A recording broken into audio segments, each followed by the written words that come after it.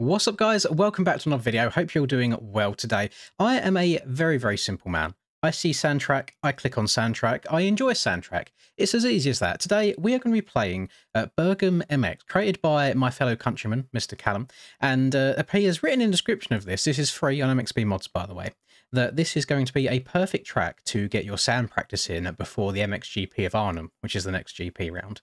I would like to also say that I'm feeling much better today. The pain is definitely still there, but nowhere near as severe. We can operate on a more normal basis now. Apologies for being a little bit down in the dumps yesterday and also missing out on the GP at Trentino.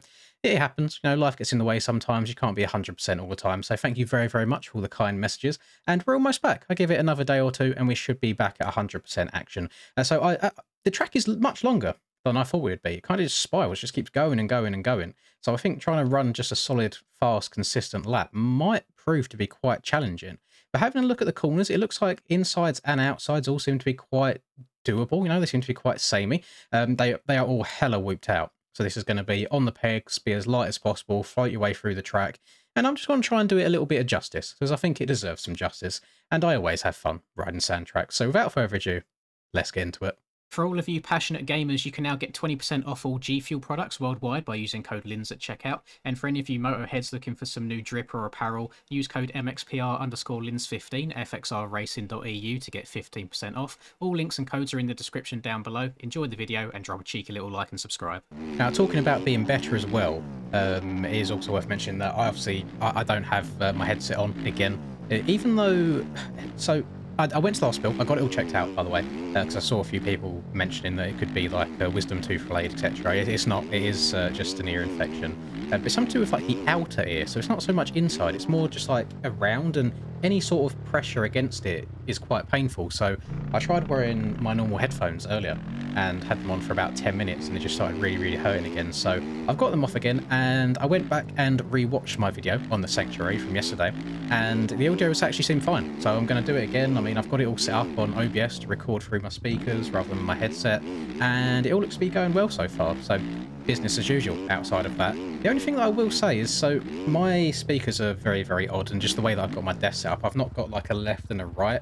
It's kind of just one over there, so all the sounds come in technically from my left side, which I'm not sure how many of you guys can relate to this. I feel like I'm quite unique in this regard, but I use audio a lot in this game, whether it's like gear shifting, like knowing where people are around me. I rely on it quite heavily. So if I play with slightly altered audio, or even worse, play with no audio at all, like if I've got music blaring, for example, when I can't hear the engine, I kind of lose all of my ability. It just completely goes out the window.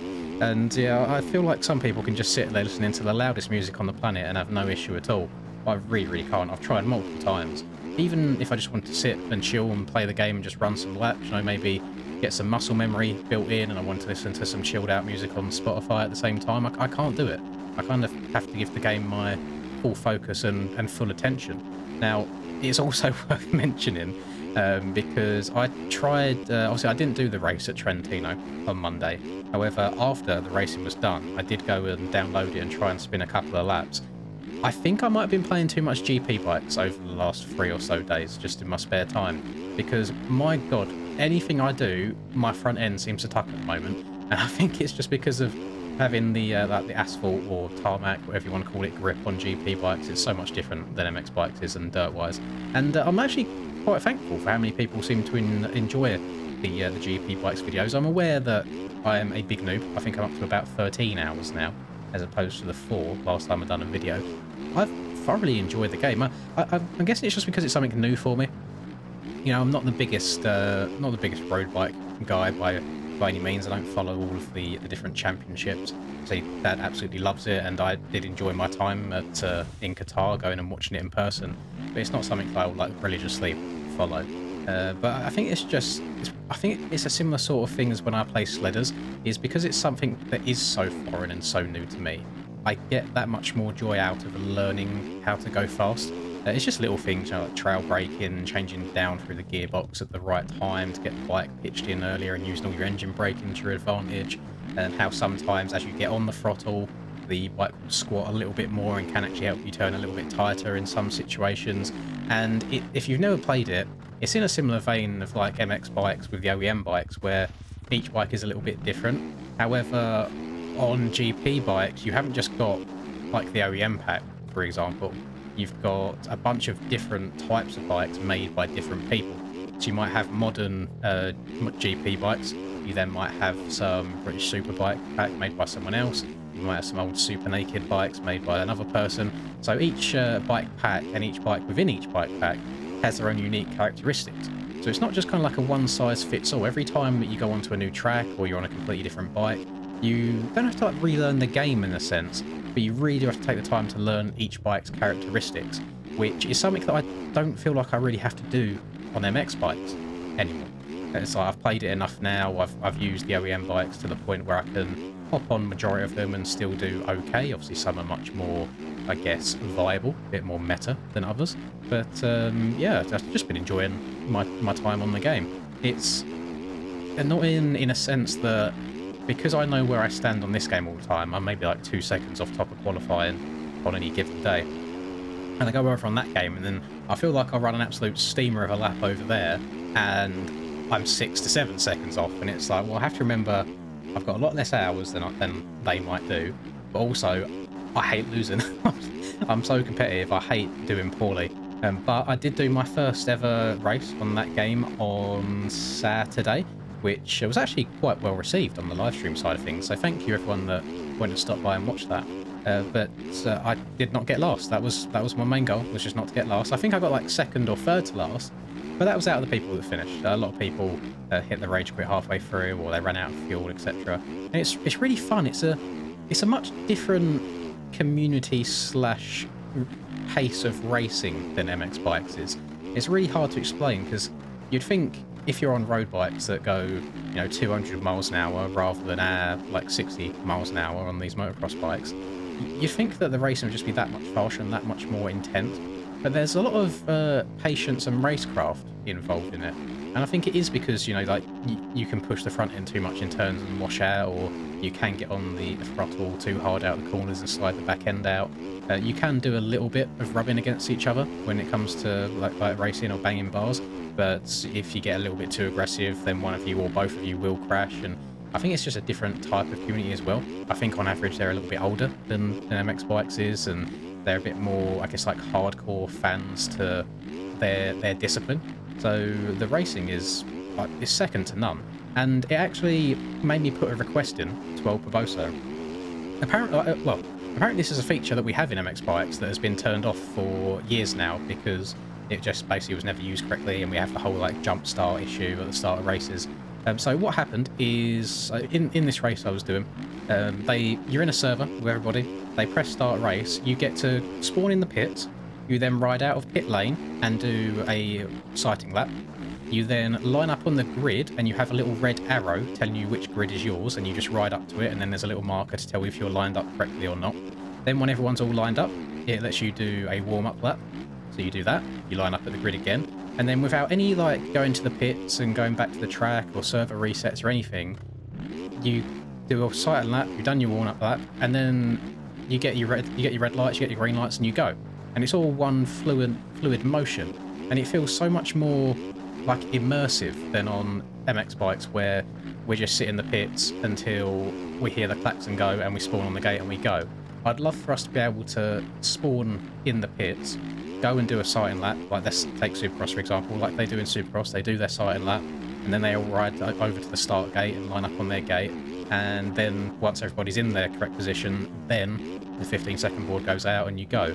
I think that would be a really cool addition to MX bikes. Now, I wouldn't want it to be the case for every single public lobby that we do, because that would just prolong the process by a lot, and a lot of people just want to be in and out of races as soon as they can do. But it would be nice to be a toggleable option. Apparently it has been there for quite some time, and it just never got used at all.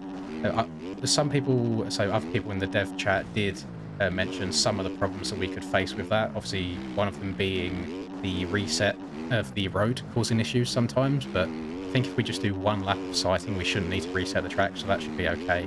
But then the other one was we seem to have a big jump start problem at the moment, whether it's people leaving a server and rejoining on a new bike and causing there to be jump start issues where it thinks there's two people in one gate, or just if there's a little bit of like connection issues and someone lags for a split second, and the game thinks that they've gone through the start gate.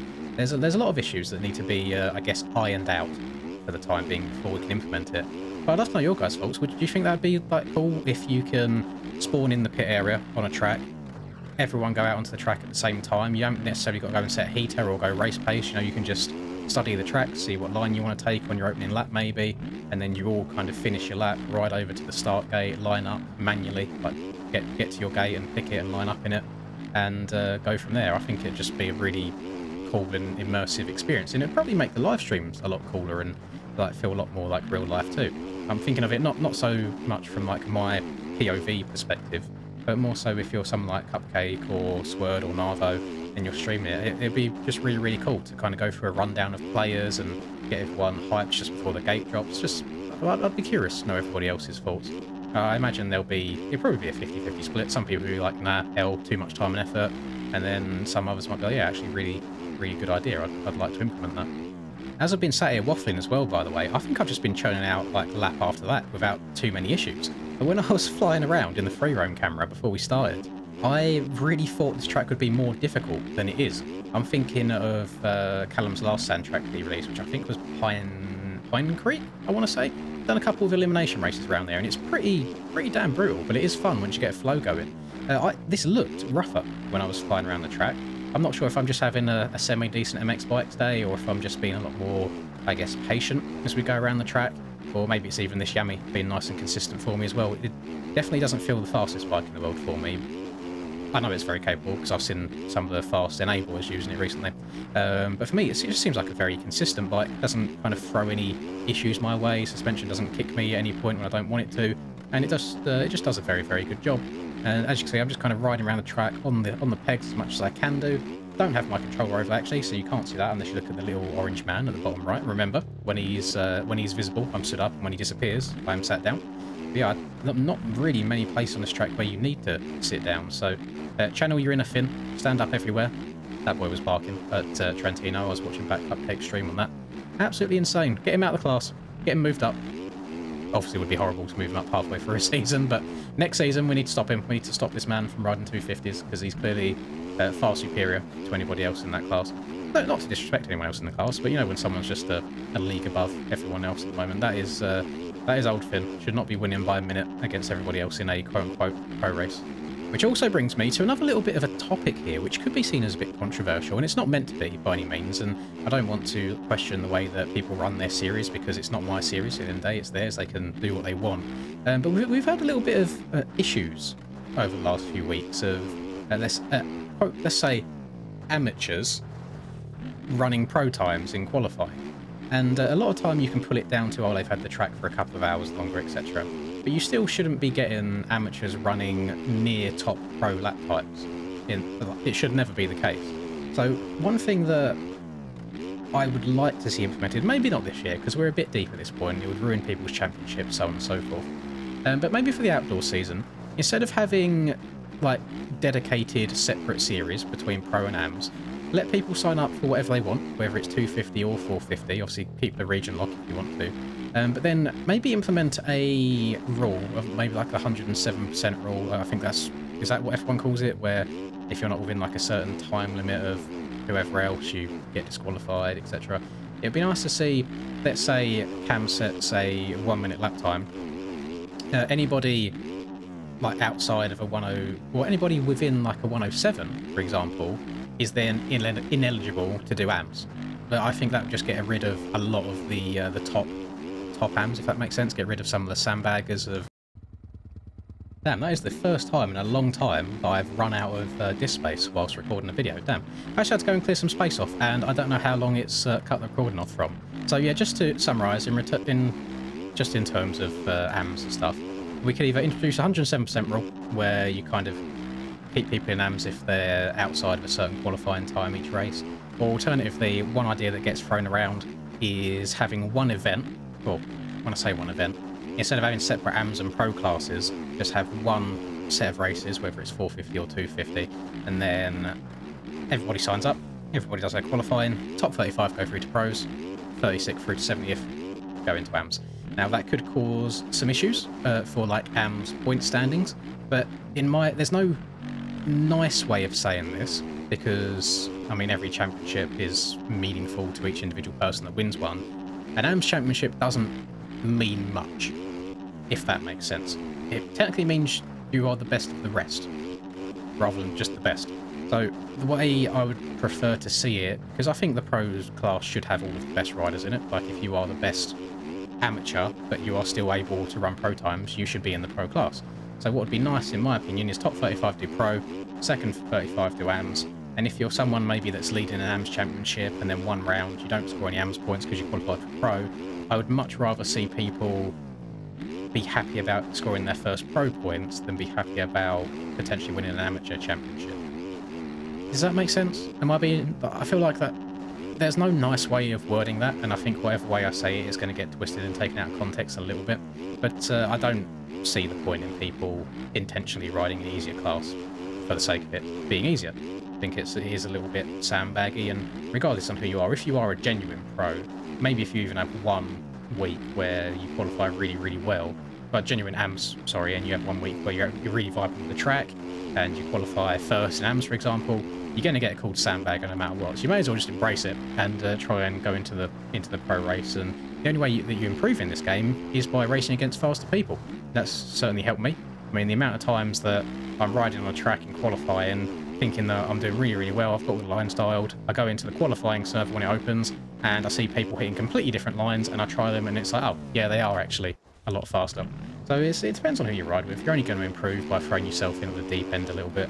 And I think, so since I've just restarted recording now, I've been going for 2.5 minutes. I was waffling for about 10 minutes longer about this, so I can't remember what I said. I can't remember what I didn't say. I do apologise. That is the life of editing sometimes. But all of that spiel aside, going to this track right now, it's a really, really fun track. It's not as challenging as I thought it would be. It really isn't. I thought, looking at the map beforehand, I thought it'd be so much more difficult than this. But the sand rollers, they kind of all make sense. You know, on these rollers in the corners, you can just stand up and soak all of them up.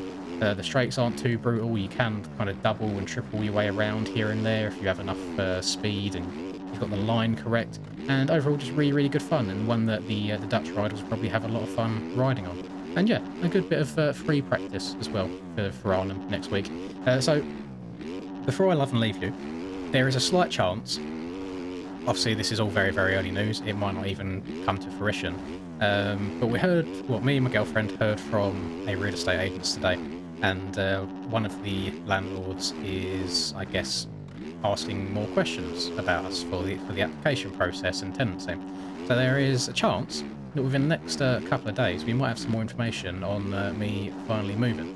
Now, if that does happen, I'm going to try my very, very best to get a couple of days worth of videos pre-recorded. But if you see me absent on live streams again, which I know has been a common theme recently, then I will be moving my stuff from one part of the country 4 hours away to the next part of the country. So that is the reason why. And once we're all moved in and sorted, I will be on such a regular streaming routine. It's unreal, because I won't have to take a break every, once every 3 weeks, or once every 4 weeks. I can stream later into the night, because I haven't got to keep anybody awake, because my girlfriend could sleep through a robber breaking in. And it's all very, very exciting stuff. Like I said, it isn't 100% set in stone. I will wait to hear more information on it tomorrow, but it sounds very, very promising. So I know that streaming's not been great recently. I was away for a while, then I come back, and now I get ill, so I haven't been streaming again. And now there's a chance that finally when I start getting better again, I might be in the process of moving homes. I'm sorry. There will come a time where I will actually be a consistent YouTuber and do my job properly. But thank you everyone so much for all the love and support recently. It's been great to see. And again, thank you for all the kind words on yesterday's video about me being ill. We're getting there. Let's say it's still painful right now, but it's manageable. I can try and function more like a human being, and I can actually eat some food, which is nice, rather than having soup and ice cream yesterday. So I'm going to love you and leave you. If you did enjoy this video, please do drop a like and subscribe to the channel if you are new. It would be very much appreciated. Have a lovely rest of the day, whatever you're up to. Catch you guys next time. Peace. I'm working hard, I'm sacrificing my life, I'm sacrificing my mind, I'm sacrificing my sanity, but most importantly, I'm sacrificing my time. Boy, I feel fine, I feel like I am a king. Honestly, I can't complain. Even with faith that's the size of a grain of some salt, I will still move a mountain and do what I want.